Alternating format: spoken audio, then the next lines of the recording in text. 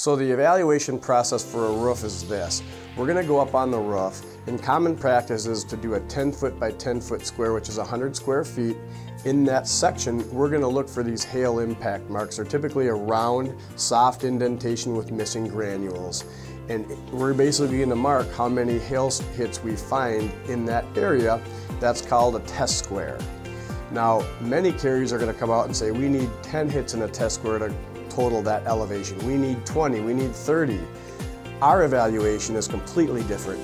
We're just looking for, did hail damage this roof or not? We're not looking for a set amount. That's an arbitrary number. There's nothing in a policy that says we need so many impact marks in a test square to total that elevation.